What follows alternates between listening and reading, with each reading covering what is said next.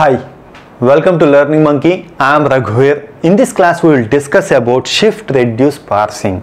In our previous class, we have given an intuition about bottom-up parsing technique. This is a continuation class. Please watch that class and come back here. The link for the playlist is provided in the description below. Coming to today's class, shift reduce parsing is a technique that we use in bottom-up parsing to identify whether the given string is accepted or not. Okay, so in order to identify that the given string is accepted or not, we will go with shift reduce technique. In this shift reduce, we are using an extra stack. We will use a stack and we are going to use this stack and identify the given input is accepted or not. In the shift reduce parsing, we will do 4 actions. What's those 4 actions? Shift the next input symbol onto the stack. That is what shift operation means. Reduce operation means we already discussed about reduce operation in last class. Again, we are going to explain it. Take elements from the stack. You take elements from the stack. If they match body of the production, then reduce.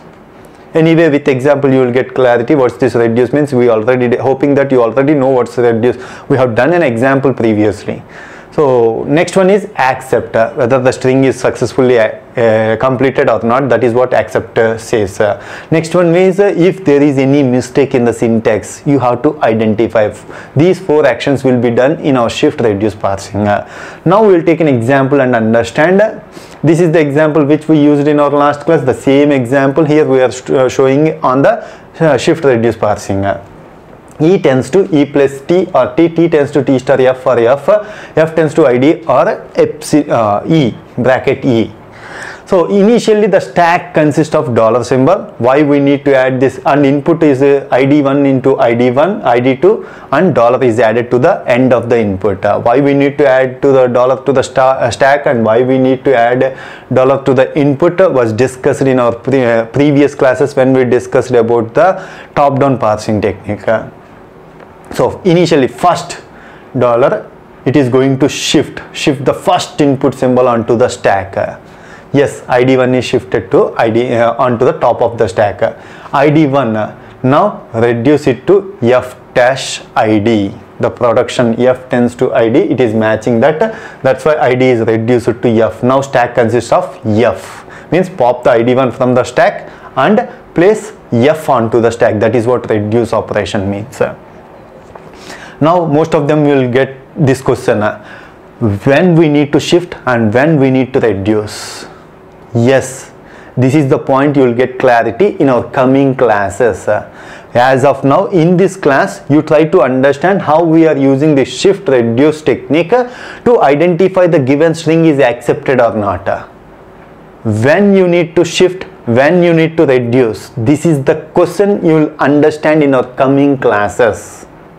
Okay, so now F is there, star reduce T to F means in place of F place T. Pop F from the stack and place T onto the stack. That is what reduce operation means. T is on the stack. Now star ID to dollar shift operation has been taken. So star has been shifted to stack. Next ID2 shift operation has been taken. ID2 is shifted to top of the stack. Now reduce F tends to ID2 is matched to F. That's why it is going to reduce to F. Now we are on the stack. We are having T star F. T star F is reduced to T tends to T star F. Means pop T star F from the stack and push T onto the stack. That is what reduce operation means. So this entire thing has been matched to the body of the production. That's why these elements should be popped from the stack and push the left hand symbol on the production, in the production. So T has been, T is reduced to E, E tends to T. So pop T from the stack and push E onto the stack. So whenever dollar and E symbol has been identified, E means starting symbol. If this has been identified, accepted state. This is what shift reduce parsing will do. In our next classes, we are going to discuss how to identify the shift condition and reduce condition. Then we are going to use the next in our coming classes. We are going to use this shift reduce technique, and we are going to derive the input is accepted or not using the conditions which we identified in our coming classes. Hope you understand the concept of shift reduce.